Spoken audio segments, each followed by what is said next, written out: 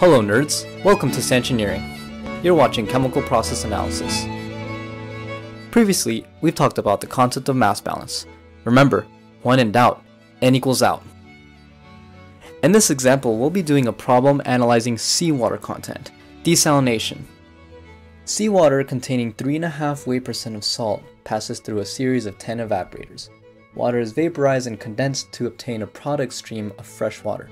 We are to draw and calculate the mass balance representing the system. I highly encourage you to pause the video here and try it by yourself. Assuming you gave that a go, let me start by giving you one tip. Draw one evaporation unit first.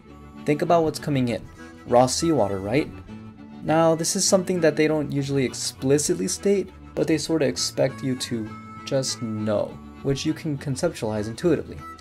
If we evaporate and condense water, we're going to be left with a purified water stream and a higher concentrated output stream. Think about what's happening. The water is being separated from the salt. I'm using Min to represent the mass coming into the system, and M1 to represent the mass of the stream coming out of the first unit. Mw represents the pure water coming out of the unit, and the definition of mass fraction, given by x, will be crucial for the mass balance.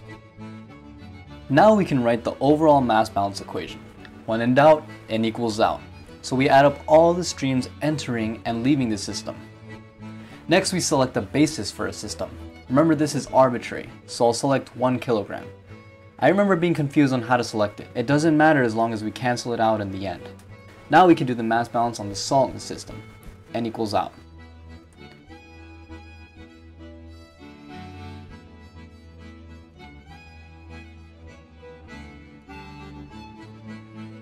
Great, we have 2 equations but 3 unknowns, so we can't solve the system until they're equal. Now since we still have too many unknowns to solve for this algebraically, well, we know our output of our first system is going to be our input of our second system, and the output of the second system will enter the third and so on for each of the systems, until we reach the 10th evaporator. In total, we'll have 10 evaporators, so we can write the overall mass balance equation for the system. I'll say it again, when in doubt, N equals out. So all we have to do is add up what's coming in and out of the overall system.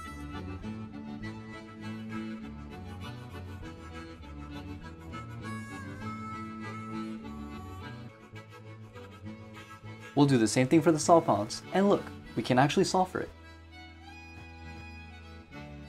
One thing that can help is making an analogy. All a desalination plant really is, you're just adding salt and water to a pot, and you're just boiling the pot and evaporating the water.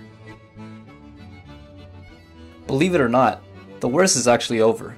We just developed a set of equations that we can now solve algebraically.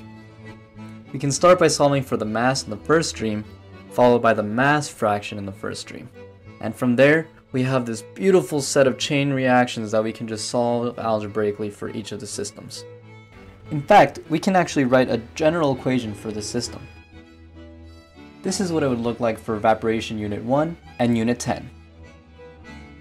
And by writing a system mass balance for evaporation unit N, we can write a general equation for the system. The last thing we have to do is calculate yield, which is defined by the problem as the amount of water recovered divided by the amount of water in the process feed. And that's it. If you solve the system by hand or using Excel or Python, you'll get this as your answer.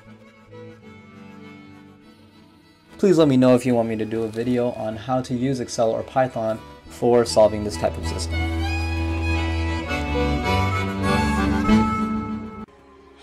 Hey nerds, hope you learned from and enjoyed the video.